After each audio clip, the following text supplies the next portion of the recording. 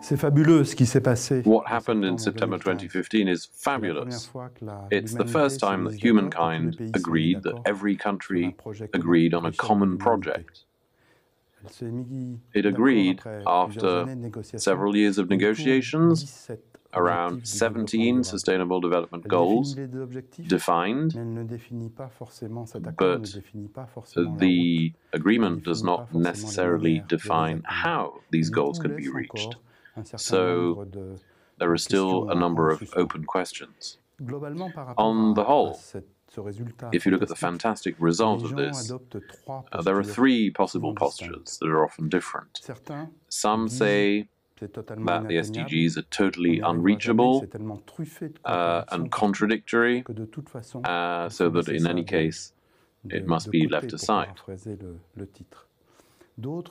Others say, we've seen these types of agendas emerge, why don't we just sit down, keep a low profile and wait for the next summit or the next agreement. And the third category, and I think we belong to that category, say that the legitimacy of the agreement creates an obligation. And this third position says, yes, it will be tough. Yes, it will be complicated. Yes, we're not sure it'll work. But we have a transformative utopia, a framework for change, which we have all agreed upon. Why don't we work as hard as we can to reach these goals? And when I say that I belong to this position, you understand why. And what I've just said is that the SDGs and the Agenda for 2030 for Sustainable Development are a transformative utopia in the sense that it's a project for the future, a project of transformation for the future, which the whole world has agreed upon. Our whole species has agreed upon. There are a number of messages that can be inferred from that, and the first I would like to share with you is that of the very deep change in values in this transformation.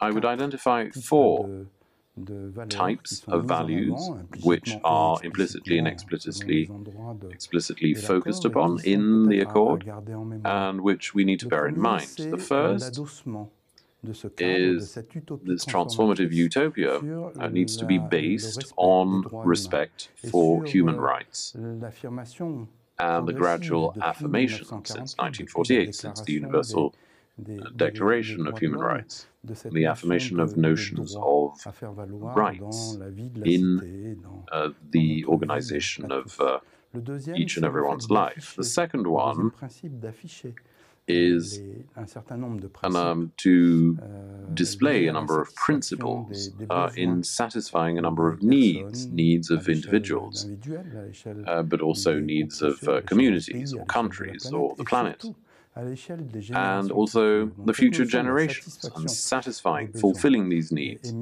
is also a very important aspect of the Accord. The third is the attention given to vulnerable populations, not only through charity, but to acknowledge that leaving people on the side of the road is negative for society and humankind as a whole.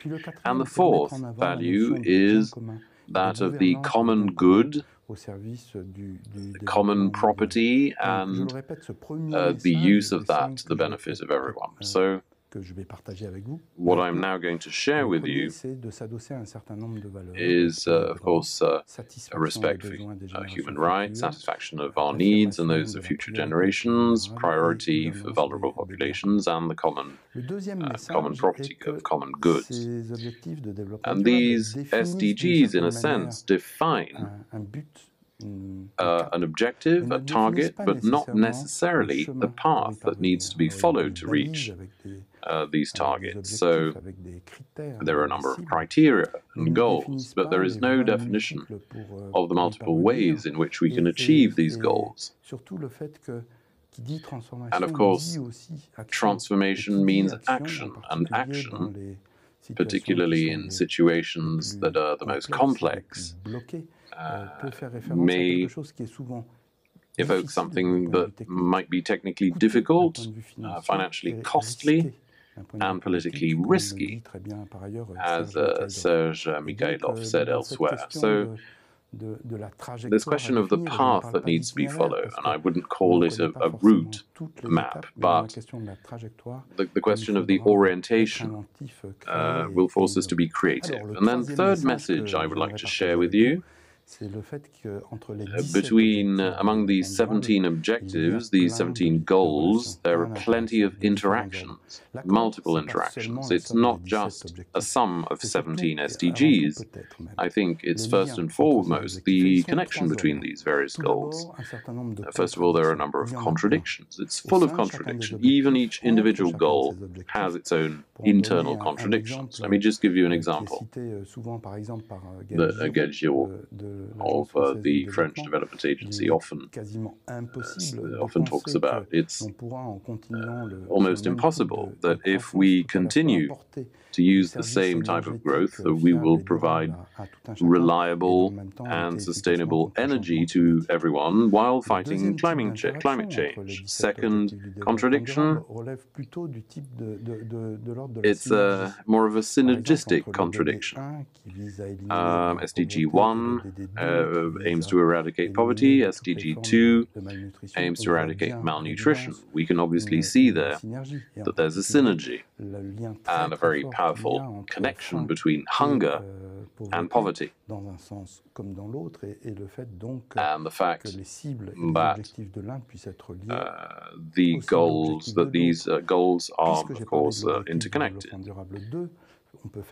You can also connect that to Sustainable Development Goal 3, which is health.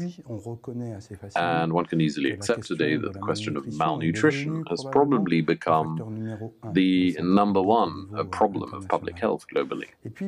And the third type of interaction between the various objectives, the leverage of that can be imagined between actions. Transforming the food system, I'm not just talking about farming here or ranching, will probably allow us both to address the SDG 2, but also SDG 12, production consumption, SDG 13, about the climate, 15, about the health of ecosystems, SDG 3, about health, and I could list the SDGs that are all concerned by issues of food systems. Fourth message, it's directly connected to the previous one. If there are interactions and contradictions, potentially, if there is interdependence, there are also tensions. And these tensions cannot be resolved spontaneously.